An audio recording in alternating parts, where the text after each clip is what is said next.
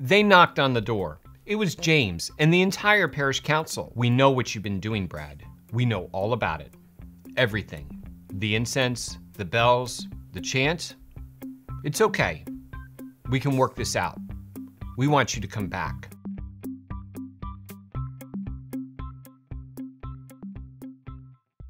So as many of you know, every couple of weeks, instead of attending Mass at my local parish out here in the suburbs, I sneak to one of the more traditional parishes downtown and I attend the traditional Latin Mass. And in one of my past videos, I explained why I thought that traditional Catholics should not just abandon parishes in the suburbs to go exclusively downtown, that we needed to have some presence in the more modern parishes just to try in whatever way possible through catechesis or whatever. But I guess I have to come clean because ever since that video first came out, I've actually had a huge change of heart on this topic, and I guess I have a little bit of a confession to make here because after telling everybody not to abandon their parishes, I've been going to the traditional Latin Mass almost exclusively, and everything was going just fine. It was just my little secret and no one knew. My wife didn't even know, although I think she was starting to get a little suspicious. But I had a really good thing going. I never thought I would get caught until one day when there was a knock at the door and I opened it to find my buddy James, who just got elected to the parish council. And with him was the entire parish council. We know you've been going to the Latin Mass, Brad. We want you to come back. How did they find out? Was it because I haven't been there in 6 months? No, apparently no one even noticed I was gone. Did someone rat me out? Because ever since I started going downtown, every time I walk in that church, I see someone from my parish and I think, oh no, I've been caught. But always, every time, they look away from me, embarrassed, because they think I've caught them. It's okay. It's our little secret. I won't tell if you won't tell. So that wasn't it. So then how did they find out? Was it Paula? Because Paula is so excited about the traditional Latin Mass. Unlike the rest of us, she's not keeping it a secret. Facebook post after Facebook post. She's clearly on a mission. Like she wants this traditional thing to spread like wildfire. And one day after Mass, she tagged all of us, along with some snarky comment for all those back at the parish in the suburbs. Did that do it? Is that how they found out? No.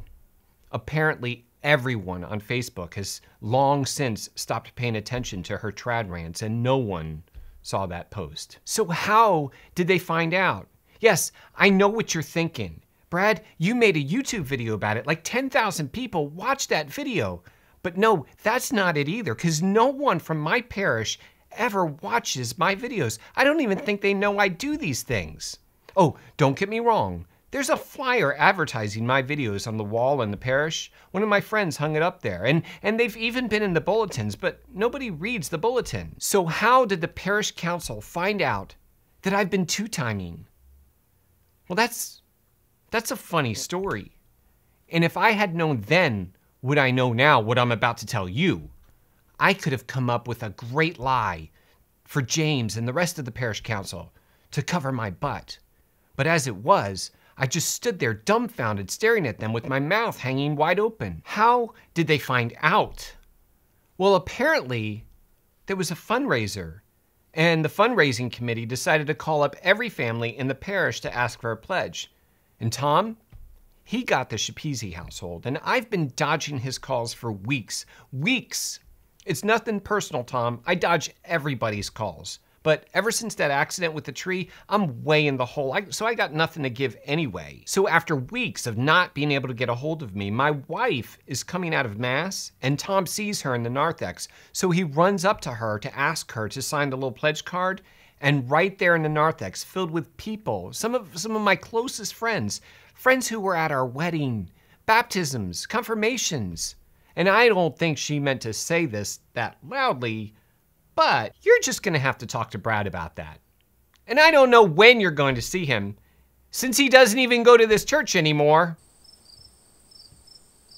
James looks at me and says, "We've been talking to the liturgy committee. We can make this work. How about if we put in an altar rail? Would that make you happy? Would you come back? An altar rail? Really? Are you serious?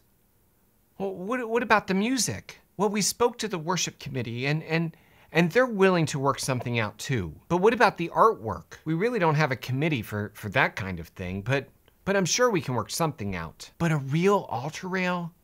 Really? Well, hold on. So actually a real altar rail might be kind of confusing to everybody else. They wouldn't know how to use it. So what do you mean? So no altar rail? So what we were thinking was giving you and the other fanatic schismatics like your own special little area, like a special section just for you. And I thought we could call it the trad pad. But some of the others, they didn't like that idea so much. They thought we should call it the reliquary. But anyways, right there in the trad pad, we could put in your own custom altar rail. Well, I mean, the budget committee, they didn't actually approve the funds for that. So what do you think about that fold-up kneeler thing that we use for weddings? Really? Well, what about the music? Well, what we were thinking is that we could put the trad pad right there in the cry room. And then you won't really be able to hear the music anyways. I mean, you trads love babies, right? What's that thing you always say? If you're not crying, you're dying? No, that won't work. There's hardly any crying in the cry room. Yeah, so there's a whole lot of extra space in there that no one's using, so it works out. Well, what about the art? Can we please do something about the plants and the bowls of sand? I don't think we have a committee for that. Really? Well, who waters the plants? There's no plant committee? Brad, they're not real plants. They're plastic. You don't have to water plastic plants. Look, what's it gonna take to get you and the other schismatics back? Can we just have a traditional Latin mass? You mean in Latin? That's crazy. No, I want to understand what's being said. I don't speak Latin. Why would anyone want to have a mass in Latin? James, I'm so glad you asked me that. I'll tell you what, for you and the entire parish council, the budget committee, the liturgy committee, the music committee, the decorating committee, and the plant committee, I'm gonna make a special video just for you, explaining exactly what is so special about the traditional Latin Mass. And you can watch it by clicking right here. So exactly what is so special about the traditional Latin Mass? Why would anyone prefer to attend Mass in a language that they don't even speak?